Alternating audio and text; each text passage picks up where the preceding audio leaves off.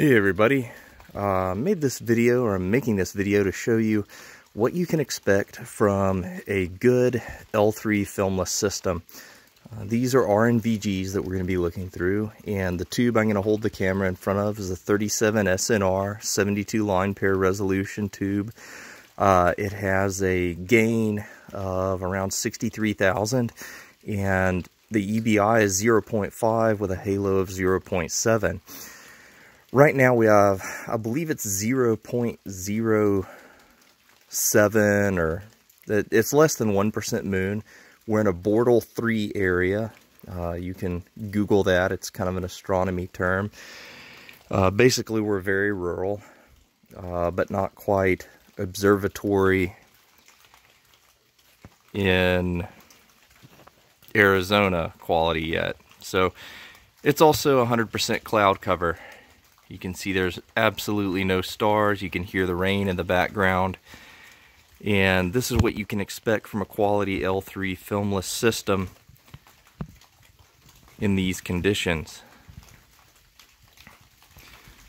See, we're able to see easily into open spaces.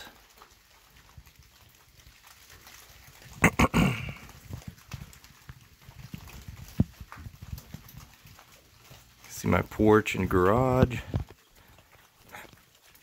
Kind of walking slow here because I'm looking through my phone. I literally can't see the hand in front of my face.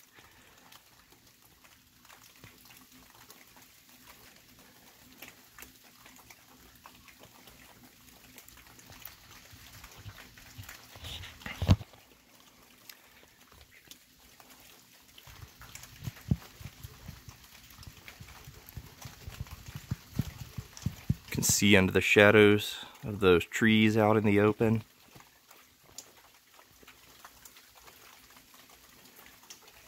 You can see the feeder hanging inside the chicken coop there, and it looks better in person.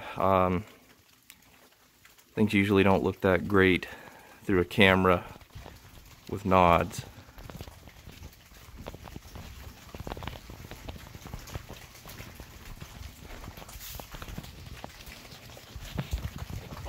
Holy depth perception, Batman. This is difficult.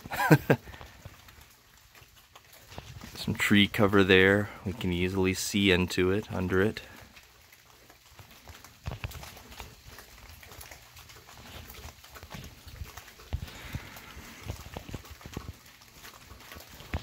Some tree cover here. See under that, see into there.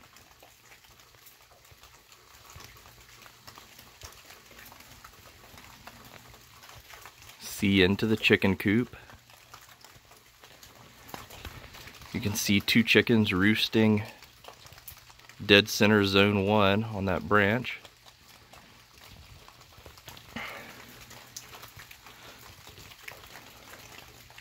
Water bowl, or basin rather. You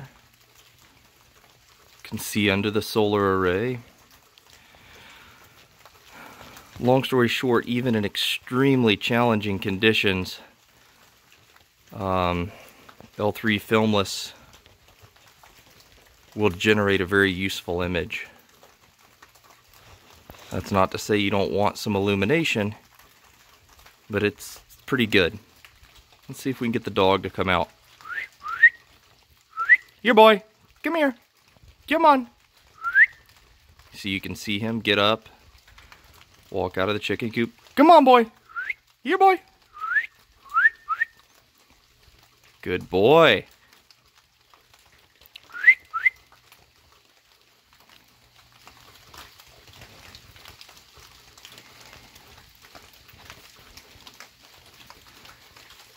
He's happy. He's wagging his tail. He's looking for us. Even he probably can't see very well at all in this kind of lighting.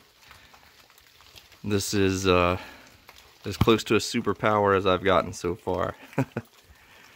Anyway, I hope you enjoyed it. I hope you see the value of some high-spec tubes when it gets really dim out.